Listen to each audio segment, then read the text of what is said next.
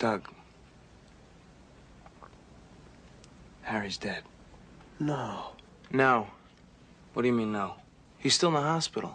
Oh, you scared the hell out of me, man! I needed to talk to Penhall. So you told me Uncle was dead? Better than that, I proved it to the warden.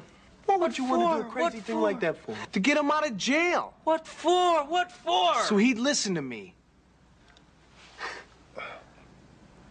Listen to him. I'm gonna get a beer. I do not believe that you let him think that Aoki was dead the whole car right over here. You have no regard for anybody but yourself. I did what I had to do. You're just sitting on your ass all day long, feeling sorry for everybody, and not doing anything about it. Is this a twist-off, or do I need an opener? If he has to do one extra minute I made the of time move to get him out so we can work together. He deserves a chance to clear his own name.